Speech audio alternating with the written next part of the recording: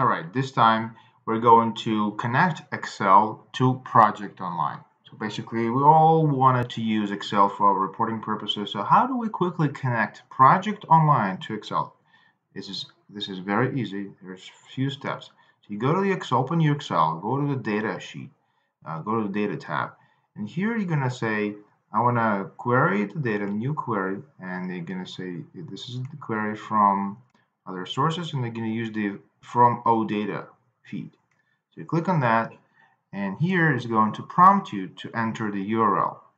You're gonna go to your project web app, grab that URL, and whatever it says, PWA, typically it says PWA here, and then at the end you're just gonna add the API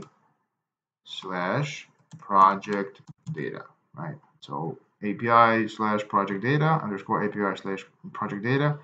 That's the URL to the OData feeds, reporting data OData feeds that you can bring over to your Excel. So you click on that, it's going to start, bringing the OData feed into your Excel, and it's going to be 39 different feeds that are available, and you can start picking the one. And simply, if I just go and pick the project feed into my Excel, click on load, it is going quickly create this table, out of which I can do all kinds of, insert a pivot table, and then either use the same data source that I just created, this query projects.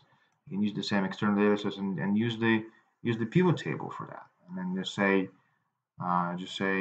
show me the project. I'll just pick up the project name so I can prove that this is actually picked it up from the real project online.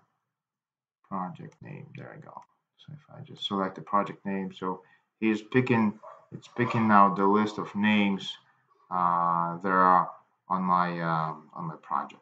Okay, names, and I can pick all other fields as any other, do whatever you want with it, because the data already in Excel live from project online.